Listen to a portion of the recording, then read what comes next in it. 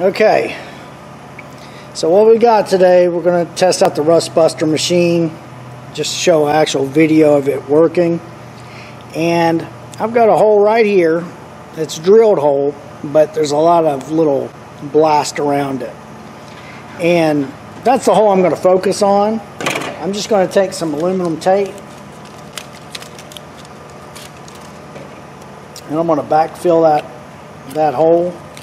You don't have, on a hole this big, you really don't have to backfill it, but just to make it easy for my video, that's what we're going to do. So again, that's the hole we're going to focus on.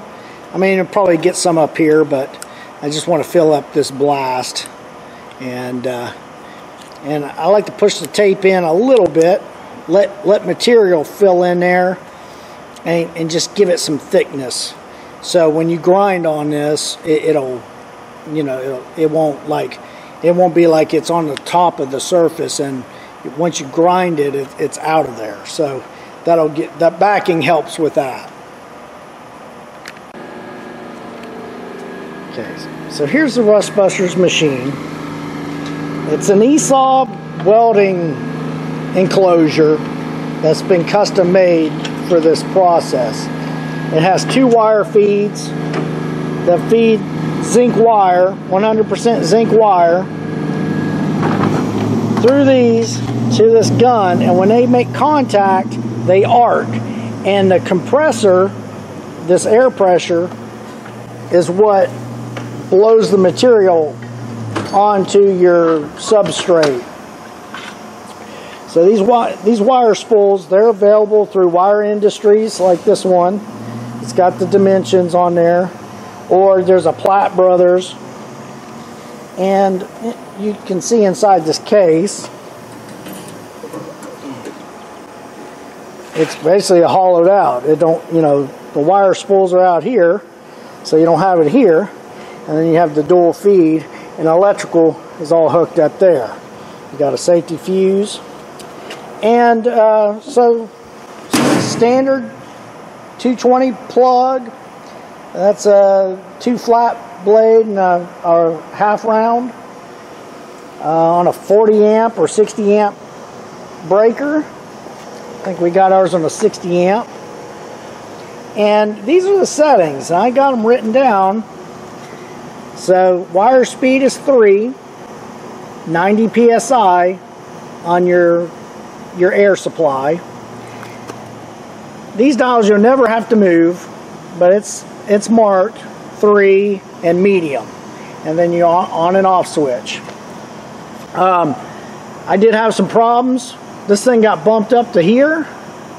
It's easy to do, and I was having all kinds of wire feed problems. I was out here a half hour messing with this, and then I realized my wire speed was off. I reset it, and I did the whole car in one sitting. It was like a night and day. So that's something you got to watch, because it can bite you.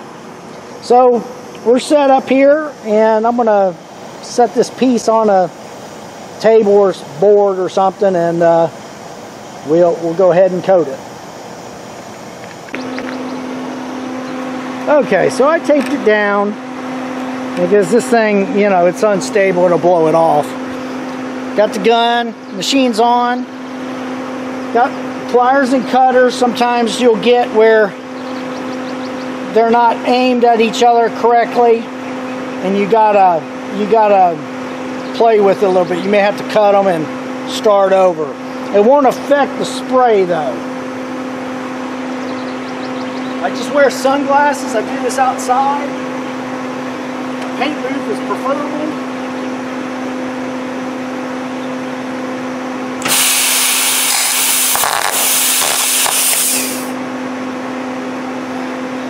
Okay, I'll let the wire touch that,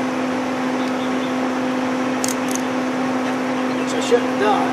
Here we go.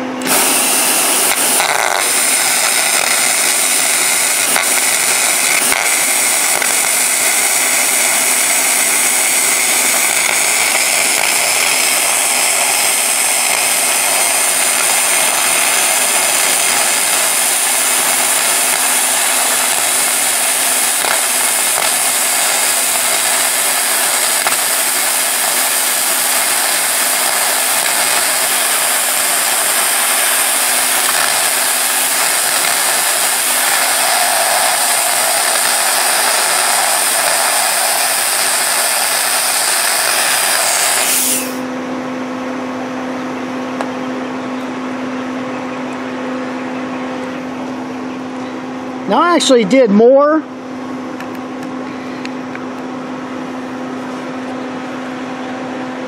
You can see when I grind that, it'll level out. It shows the lower spot still. I could have kept building this up, but I just know, you know, I'll be here grinding for a while and I don't want to sit there and grind it. Now this is hot, but it's not hot enough it's going to catch this on fire. I had let that wire feed out too far and it was too close, and I actually burned a hole in this because it arced on that. So that was my fault, not anything of the machine.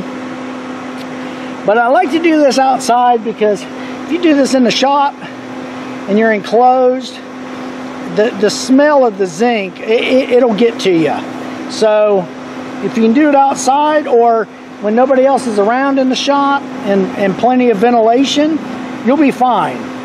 But that'll be filled. I'll hit it with a grinder to show you too on this next pass.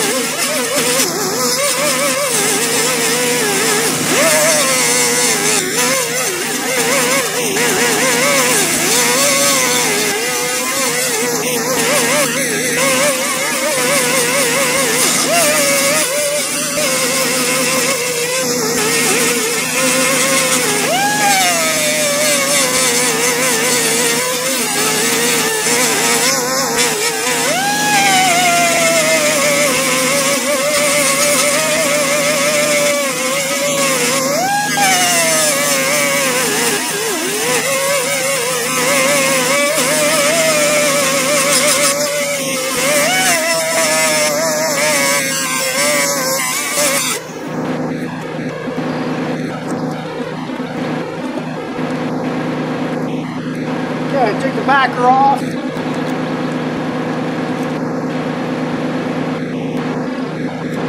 You can see, filled it in there. And there's the repair. Now that's zinc, it will not rust. It's done. So if you want to back treat that, you'll be fine. It'll never rust through this.